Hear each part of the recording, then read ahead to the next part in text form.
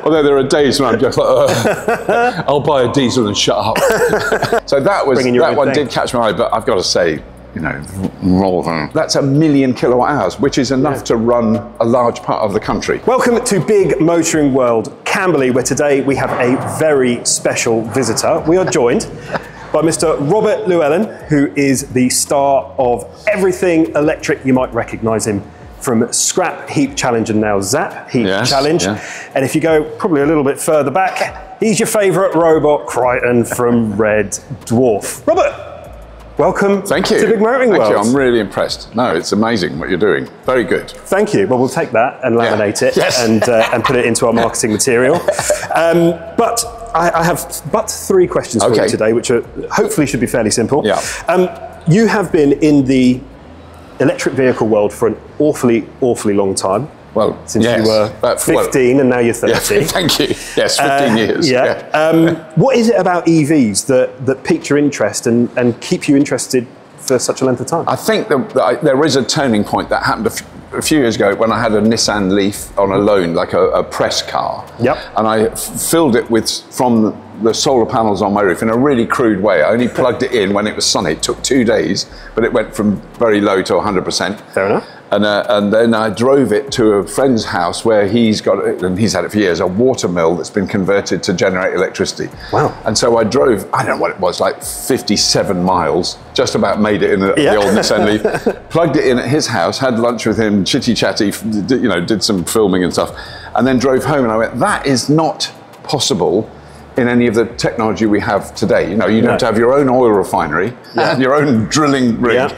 And expensive endeavours.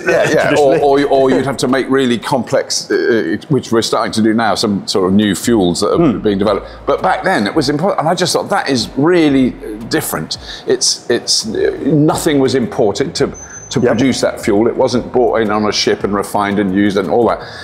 And it came from that local, and I went, this is extraordinary technology that is a big shift. It's not a slight adjustment. Yeah. You know, I think of hybrids, which I had, a Prius for a long time, brilliant transition vehicle, but it feels like that's like a stepette. Yeah. It's basically a petrol car that's got a big battery and quite a lot of other gubbins. It's really complex, whereas an electric car is a genuine sort of leap into a different area. And we've just seen the fact that the notion of using your car as an energy source when you're not driving it is becoming a real possibility, and that I think we'll see that develop over the next few years. And that makes a huge, you know, you think in your own home it makes no difference to the wider world. Yeah. You plug your car in, you can run your house off your car. Big deal. I mean, that's great for you, but if you had 1 million cars that the grid could take 1 kilowatt hour out of each one, which is 3-4 miles range, not draining it. Yeah, not insignificant. And that's 1 million kilowatt hours, which is enough to run a large part of the country. Yeah. You know, that's when it changes and you go, so you've charged that when it was cheap and you weren't using it, and you're selling it when it's really expensive and you need to be able to cover that demand. So those sort of things keep you going. Yeah, yes. Although there are days when I'm just like, I'll buy a diesel and shut up. But it's true, I mean, the technology is well, it's changing as well. That's what I find exciting. Yeah. It's really moving on so rapidly, and keeping up with that is incredibly, it's exciting and exhausting. Yeah, I can imagine. Well, you do a good job at it, let's be honest. Well, so, which moves me smoothly. Just noticed that we've just walked past a lovely collection. Lovely line of amazing cars, Yeah, well, we try. This is a tough one, because obviously I think we've got 1, 2, 3, 4, 5, about 7 here. Yeah. Possibly more, when maths is a little off. 8. Is it 8? Oh, there you go, perfect. If you had to pick one, and I know that's a tough spot. It is a tough one. But if you had to pick one, which one of we've got an EX30, we've got Mini, we've got the Cupra Born, the all Mustang. the way through. Yeah, the Mustang, lovely. Very nice. Which one would you choose to drive away from? But when I walked in and I saw the E-Up, the Volkswagen E-Up, which was one of my favourite fairly early cars to drive. So it's a converted petrol car. It's got all the compromises that you can possibly have in an electric car. Not very much range, but I loved the simplicity of it. So it was very analogue. Yeah. You know, and if you wanted a sat nav, you have your phone, and I think it's got a built-in clip for your phone, doesn't it? Perfect. As part of the car. Exactly. Yeah. So that one did catch my eye, but I've got to say, you know, Volvo. I mean, I have no preference. Correct answer. That's probably the correct manufacturers. answer. Correct answer. But the Volvo and the Mustang, I mean, two of the cars, like the Mustang, I was really impressed. I just thought, this is going to be no good at all. I don't think, you know, before I went in it. Yeah. And then I drove it for a week, had one for a week, and I went, this is an amazing car. Okay, so it's between, the Mustang and the EX30. Or if I was sensible, it would be the E-Up. Yes, okay. But then I'd only drive round the corner to the shops. Yes, fair enough. Okay then. Well, in that case, I will ask you the following question in front of the Mustang. Okay. So, although I will say I love the EX30. Yeah, it does look gorgeous. It's it is a bit of me. Yeah.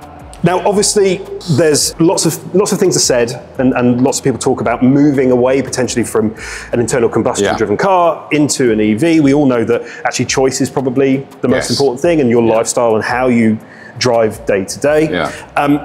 If I was, say, someone who sat on the fence, I'm currently driving take your pick, a diesel Focus, and I'm thinking about moving into a Mustang Mach-E, for example.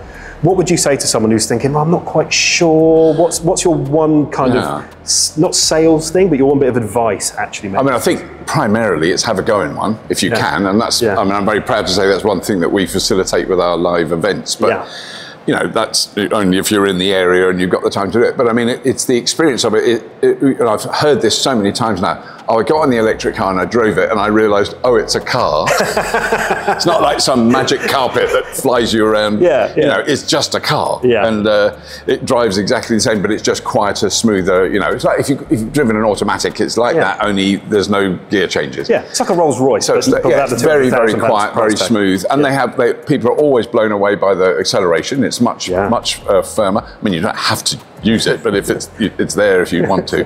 And the really fast electric cars are terrifying. I can't even drive them. I mean, so the 0 to 60 in under 2 seconds is faster than a Formula 1 car. It's pretty quick. Insane. It shouldn't be allowed on the road.